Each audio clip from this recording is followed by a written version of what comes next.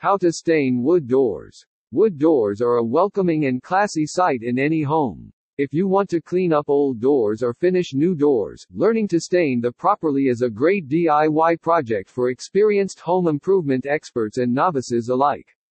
With the right tools and the right process, you can stain wood doors to highlight their natural beauty and textures, and learn to protect the stain with finish to keep your door looking great for years. Prepping the door for stain. Remove the door from the hinges. It's important to remove the door and lay it out flat to stain it properly. Most wood doors should be able to be removed fairly easily, without fear of damaging. Don't try to stain doors while they're hanging on the hinges. To remove the door, pull the pins that hold the hinges together using a screwdriver. Push the pins up until they release the hinge plate on the door, then remove it. To remove the door, pull the pins that hold the hinges together using a screwdriver. Push the pins up until they release the hinge plate on the door, then remove it. Remove the hardware. To avoid staining the door knobs, knockers, locks, and other hardware, it's important to unscrew everything that's connected to the door and remove it so you can stain the wood and only the wood. Most hardware can be removed by unscrewing a couple of Phillips head screws and should come off quite easily. Keep everything organized so you'll be able to find it later, after the door has been stained. Lay the door out flat on some sawhorses. It's usually best to set up a sawhorse in a well-ventilated area before you stain it, as flat as possible and preferably at waist height.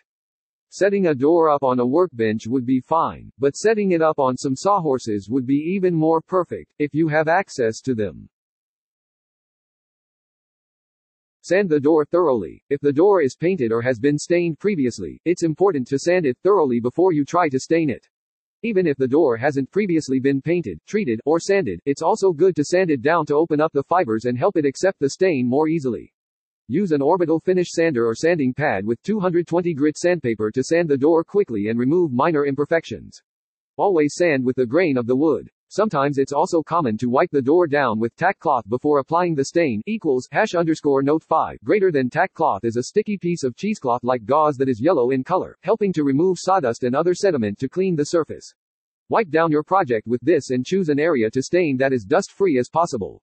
Use an orbital finish sander or sanding pad with 220 grit sandpaper to sand the door quickly and remove minor imperfections. Always sand with the grain of the wood. Sometimes it's also common to wipe the door down with tack cloth before applying the stain. Tack cloth is a sticky piece of cheesecloth like gauze that is yellow in color, helping to remove sawdust and other sediment to clean the surface. Wipe down your project with this and choose an area to stain that is dust-free as possible. Select a door stain appropriate for the wood. Always use a good quality stain with a petroleum base, such as Minwax, Craftsman, mixing the stain according to the manufacturer's directions. Some people think a gel stain is appropriate for smaller areas, while others prefer poly stains for their versatility. Go to the hardware outlet of your choice and shop around for a color and variety of wood stain that matches the type of wood and the kind of look you're going for with the door.